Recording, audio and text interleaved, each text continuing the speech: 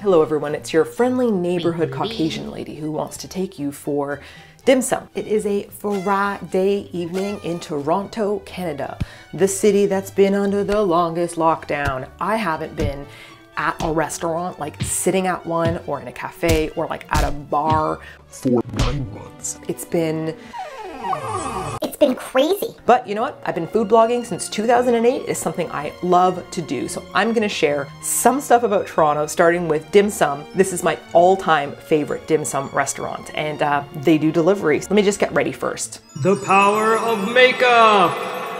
I have ordered an awful lot of food for just one person to eat, but there is method to my madness. Basically, I order a meal for myself, and then I have leftovers that I know will be left over that I can eat for breakfast, and then I can eat for lunch the next day. So one meal, I try to stretch it out to 2 minimum, 3 meals, 4 total insanity. I'm starting with the sticky rice, wrapped in a lotus leaf and filled with ground pork. I know it seems intimidating if you've never had it before. I literally did not know what I was doing. What do I do? Do I eat this leaf? Hang on, it's right under my nose. If you like gyozas, if you like dumplings, this is just kind of like the dim sum version of that. The rice on the outside is sticky rice, which means it's very soft, more like noodly, like the way that noodles would taste when you mix it with pork or beef, right? It has a soft texture to it, but it has like the smell of the lotus leaf, which, because I'm just like, it smells like lotus. If you've ever had jasmine tea before, jasmine tea tastes different than green tea. And this smells like the way jasmine tea tastes, if that makes sense. If you go to Vietnamese restaurants, they usually serve jasmine tea actually, and Japanese restaurants will serve the Japanese style of tea. Inside of this here, there's also this little magical sausage, which everyone's hoping for. It's called Chinese sausage. Sausage. I'll take s'mores for 500. It's called Chinese sausage. I'm sure there's an actual name for this that I don't know about. Let me know in the comment section below what this little sausage is called. It's a dried one, so they cut it and they put it inside. It's kind of like the European dried sausage, but the Chinese version of it has different flavors in it. Smoky. Sweeter than our sausages. It's just delicious. Now, I'm not gonna hoover the rest of this because I'm gonna be full.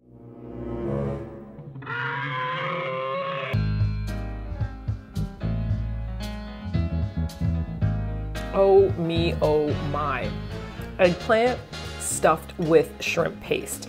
This is that sweeter Asian eggplant that I was telling you guys about in an Instagram video when I was cooking. It's like the thin, long ones. They don't require salting and they're not bitter. Then it's stuffed with shrimp paste, which is ground shrimp and other magic. I don't know, love, years of making it, respect. It's just amazing. It's gonna come with a little container here, and that's a sausage you can pour over the whole thing, or you can just put it on the side and dip into it. It doesn't taste salty, it actually tastes more on the sweet side. It is molten lava hot. Every time I go, I think that it's ready. I'm like, it's ready. And then I try to put it in my mouth and I burn myself. Ooh, look at that. All right, don't be molten lava hot.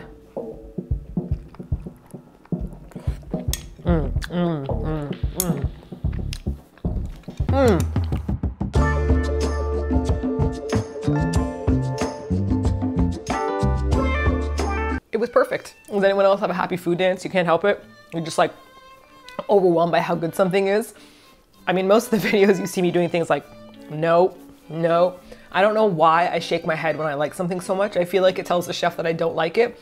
But I shake my head because I can't believe it. Like the flavors are too good. Everything's been balanced so perfectly. So you can see the shrimp piled up on the inside.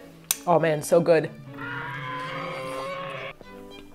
In the wilderness, the foodie, after eating its food, often performs a ritualistic dance, signaling to others the happiness of their meal. Look at this beautiful little packet of magic. Like a little crystal shell or something that you found on the seashore. This is made with shrimp. It's hargao. I love to go with you what? Hargao. Get it? Hargao. It's well, Method Man and Fred Durst, I think, did a song, and it's really good. It has a catchy little hook. It's like din din din din din din din din din din.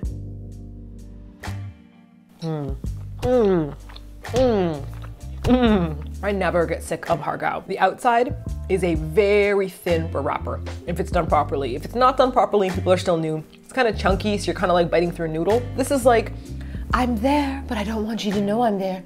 Shh, because it has a beautiful kind of texture to it. If you've ever had mochi, and it's not stretchy where it's kind of gluey, it's more of a bouncy texture is all I can say. The inside has plump shrimp and magic, that's all I can say. And don't eat it last, because if you leave it closed and steaming for too long, it might get all like soggy. So I'm trying to do this for you guys. I'm like, rah, rah, eating the ones that I think require being eaten as quickly as possible. There's a giant shumai here to take over the world. Dun, dun, dun, dun. The meteorite is coming at me. Who will save us? Who will save planet Earth? I will. Martina will.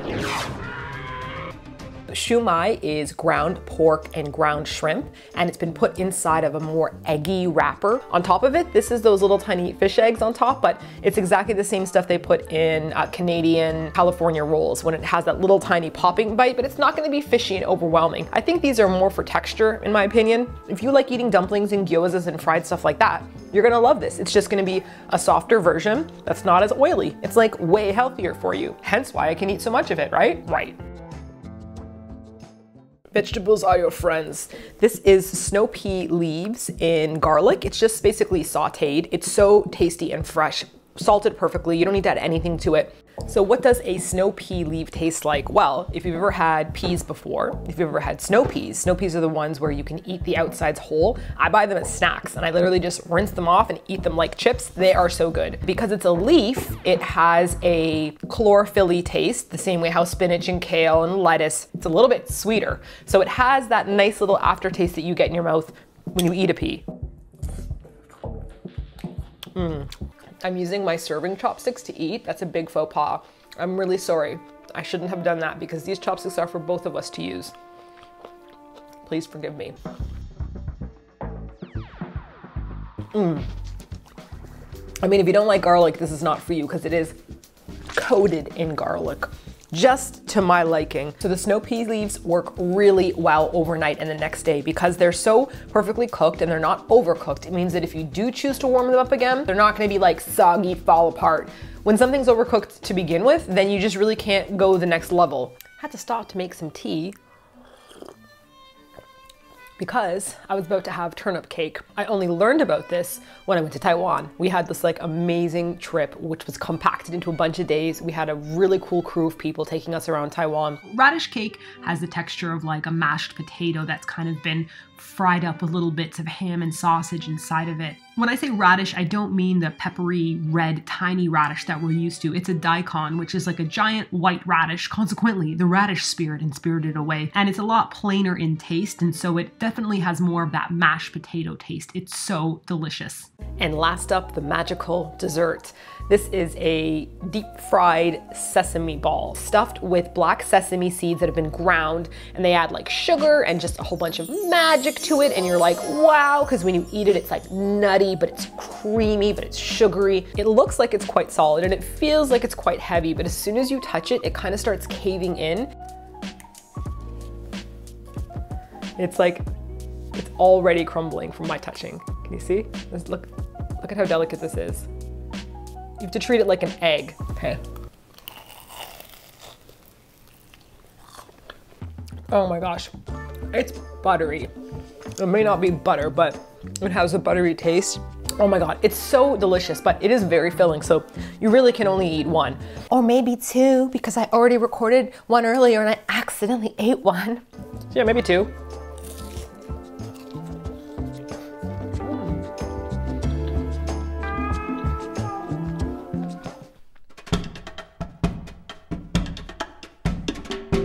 Okay, time for the refrigeration tips that we can eat it the next day.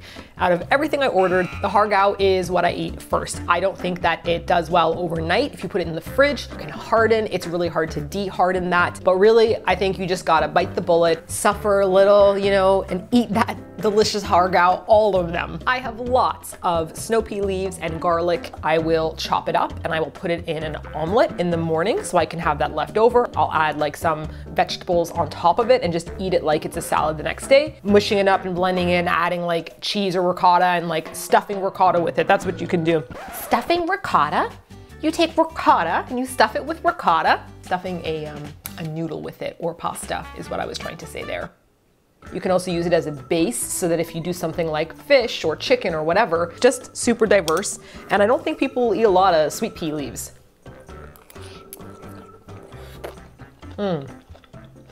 They should. The sticky rice and pork in the lotus leaf, this is really good for the next day. I actually just keep mine like this and I pop it in the fridge and then I unwrap it in the morning. I literally just microwave it. Smells so good. The eggplant stuffed with the shrimp paste, I am gonna put in a separate container because it's quite juicy. The juice will actually spread out and ruin the rest of your dim sum. And we can't have that, can we? No, we can't. We shan't.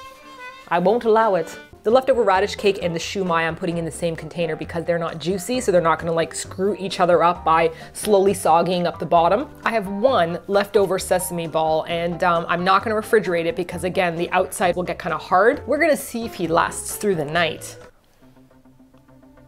That's right. I'm coming for you. The sun's still out. Still have the whole Friday night to go through. You think you're gonna make it to the next day? I don't think you're gonna make it to the next day. Oh, sorry.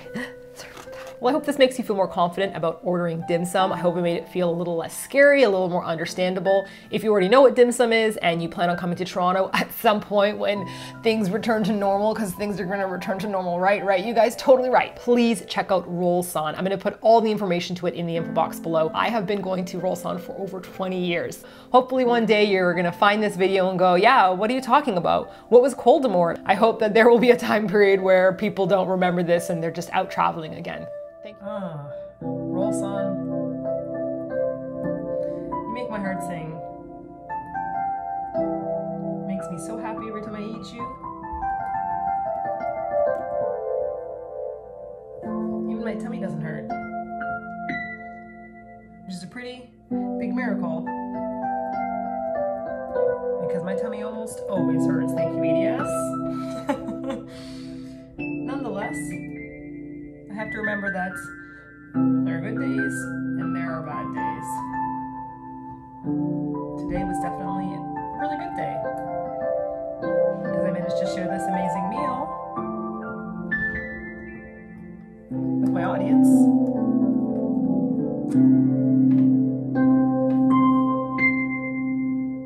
And make this happy little tune. You thought you could escape me, Sesame Ball?